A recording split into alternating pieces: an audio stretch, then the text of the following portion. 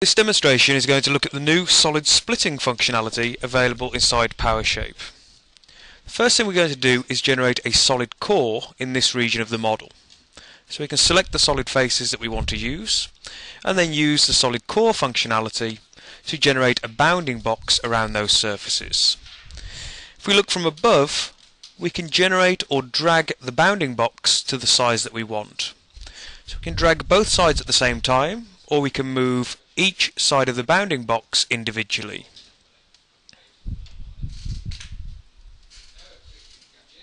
When we're happy with the size of the bounding box, we can click OK, and that will create a solid core for that region of the model. Now you can see we have lots of areas that we don't actually need in that core to make an electrode, so we're going to look at some of the solid split options.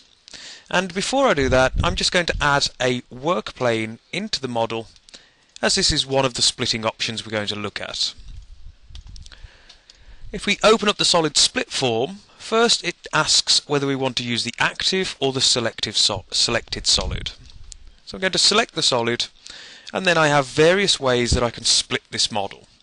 So I could use an input point, and then I can pick a point on the model and choose whether to split along the X, Y or Z plane.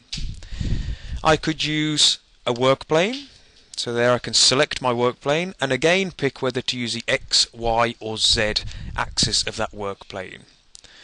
You'll also notice we can split using another solid, we could split using a surface, split using components, or we could split using solid faces.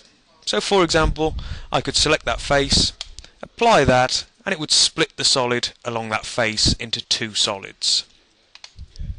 Now if I just undo that change for a moment and go back to the world workplane, what we can do is if we select two solid faces or more, we could then hit the split button and PowerSHAPE will automatically work out which parts of the solid we want to remove. So we've just removed all of that poor quality area of the solid that we don't need. We could then use the direct modelling tools to just go in and tidy up the other areas of the solid. So I could just move this face, and then we could lower these two faces in Z to give some clearance on the model.